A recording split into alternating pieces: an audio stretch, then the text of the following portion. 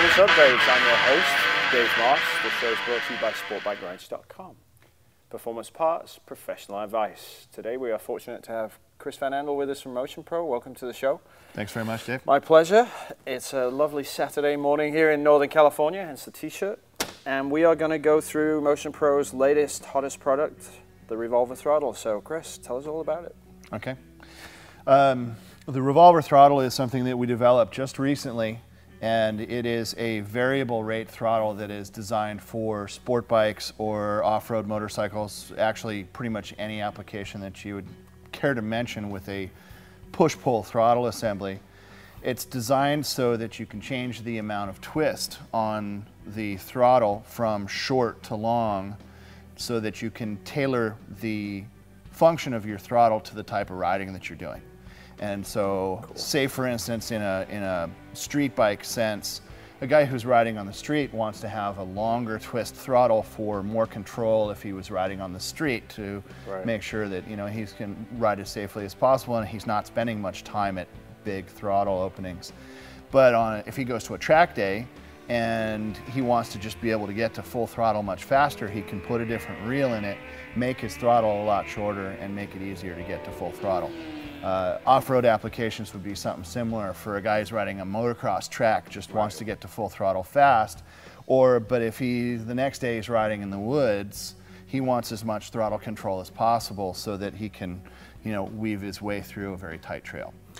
So what is the shortest pull to the longest pull with the four reels that we have?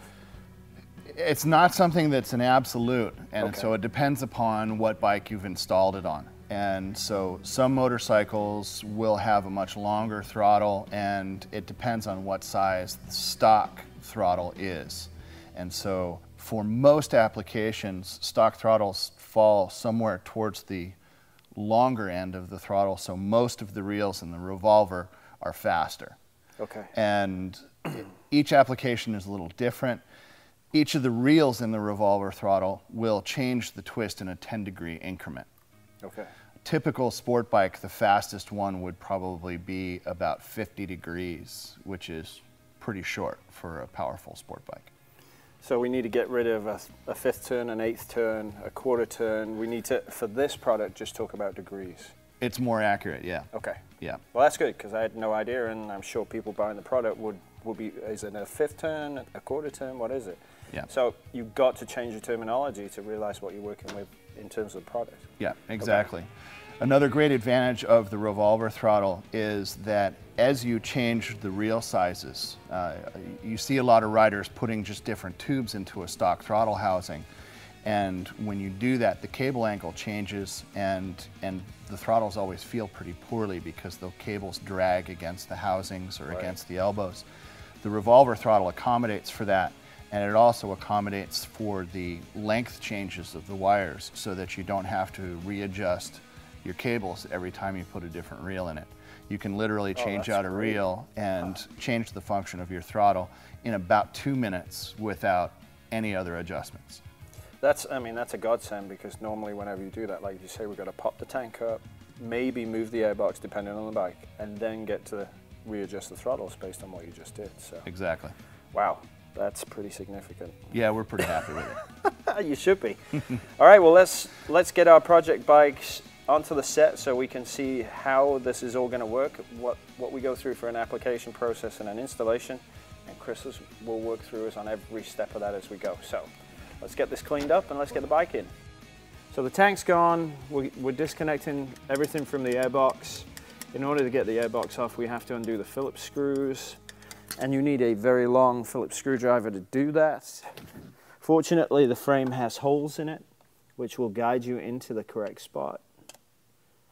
Because the Phillips screws do this with great care and attention, you don't want to ruin the head of the Phillips screw. Then have to go to the dealership for a screw they don't stock. Okay, our bolt's done on front. Chris has already taken the relays away. Our map sensor's off. So now we should be able to work the box loose. Do we have any other sensors in line? There's one, two. Okay, carefully remove the box. See if you have anything attached, which we do. We have a line up front, that's off. Now that our air box is off, what is really important, because you can see right here our throttle bodies are wide open on the secondaries, is to make sure you put a rag or something over the top while still allowing Chris and myself room to get the throttle cables. Stop anything going through the throttle bodies or getting stuck in there. That's absolutely critical. First thing we're going to do is remove the throttle cables from the throttle bodies themselves. Now the cables are routed through here. You can see there's a retaining clip. The 10mm bolt holds that in place, so this has to go to free up the cables. That way we can remove the clamp, go ahead, and then Chris can pull the cables through without interruption.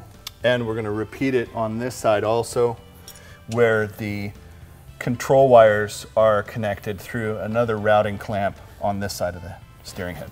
And then once they're loose, then we can disconnect the stock throttle from the handlebar and remove it as well and get ready to put the new Revolver throttle on it. It's a lot easier than the airbox. Yeah, there's not so many things to put on this one, that's for sure.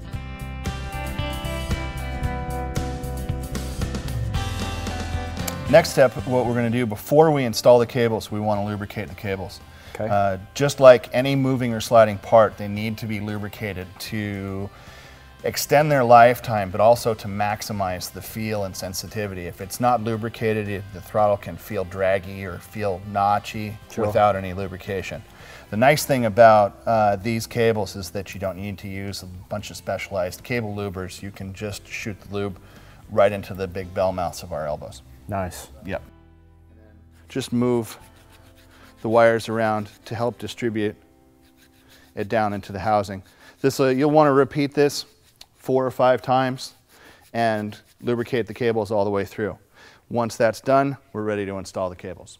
Now on all the cables, obviously they come separate and you have to figure out which is the push, which is the pull. So how are we going to attack that problem here with the Motion Pro Revolver setup? It's relatively easy once you understand how the throttle is assembled. And the way the throttle works is in this fashion. So this becomes your pull cable.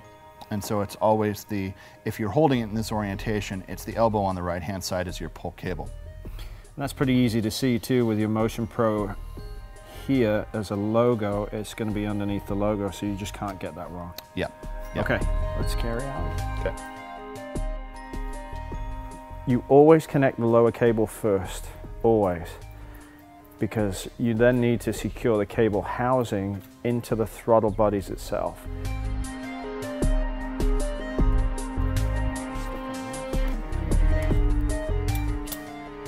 Put the next cable in, which will be your upper cable. Locate the dowel pin, run it around the throttle body itself, around the wheel, connect the cable into the housing. Then we've got our cables connected properly and an approximate setting for the cable adjustment, which we can come back to later. Next, the cables get routed between the fairing stay and the left fork leg, and then come over the top by the brake reservoir cylinder. And then we've got them in an approximate place that we need them to be. So then we can bring the housing together and go ahead and hook that all up.